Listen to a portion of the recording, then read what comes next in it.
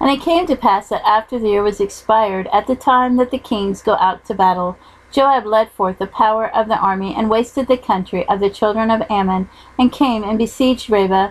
And David tarried at Jerusalem, and Joab smote Rabbah and destroyed it. And David took the crown of their kingdom from off his head, and found it to weigh a talent of gold, and there were precious stones in it. And it was set upon David's head. And he brought also exceeding much spoil out of the city, and he brought out of the people that were in it, and cut them with saws, and with narrows of iron, and with axes.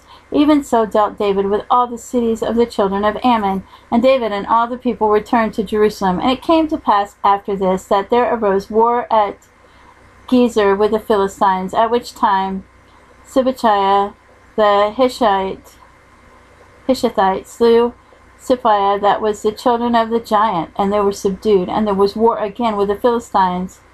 And Elhanan the son of Jair slew Lemai, the brother of Goliath the Gittite, whose spear staff was like a weaver's beam. And yet again there was war at Gath, where was a man of great stature, whose fingers and toes were 26 on each hand, and 6 on each foot, and he also was the son of the giant.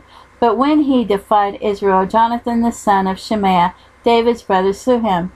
These were born unto the giant in Gath, and they fell by the hand of David and by the hand of his servants.